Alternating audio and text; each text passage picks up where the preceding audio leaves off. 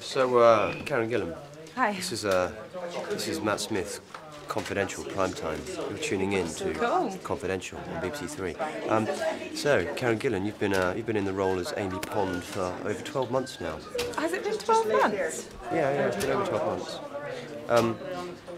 What's it like with working with two such handsome co-stars?